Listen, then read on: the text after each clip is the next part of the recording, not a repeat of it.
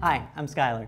If you're having trouble with your CD or DVD drive on, well, technically your super drive on your MacBook Pro or Mac Mini, whatever it is, there's a really good troubleshooting article on Apple's website. It's support.apple.com/kb/ht2801.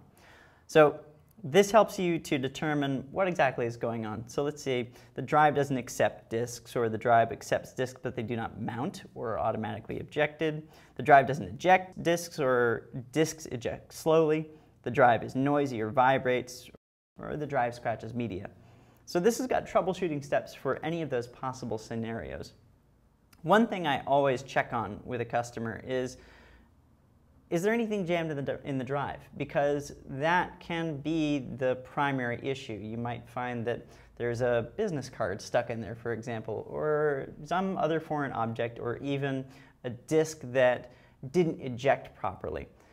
Now, if you've been a long-time Mac user, you may remember an emergency eject port that was next to the floppy disk drive. It was actually a very small hole, and you would take a paper clip and stick it in there, and that would force the disk to eject.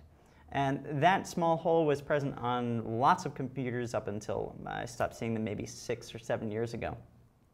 The emergency eject function is actually now in the trackpad.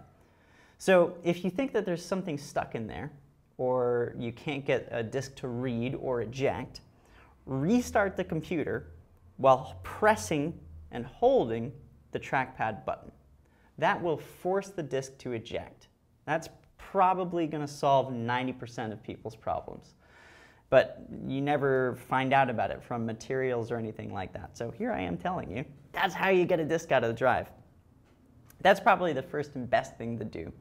If you do successfully get the disk out of your drive, or say that wasn't the problem in the first place, but you can't use it, you might try resetting the SMC. SMC controls power to lots of different devices within the computer.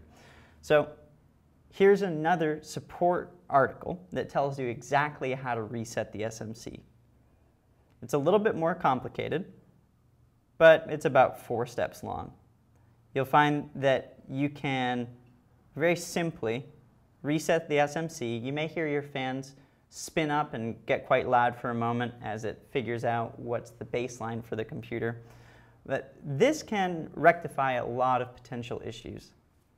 So try to eject whatever foreign material may be in there, reset the SMC, and if neither of those two things work, you may want to schedule a service appointment, preferably at the Genius Bar, because they would tell you what's going on for free. Beyond that, your diagnostic process and repair process becomes quite technical.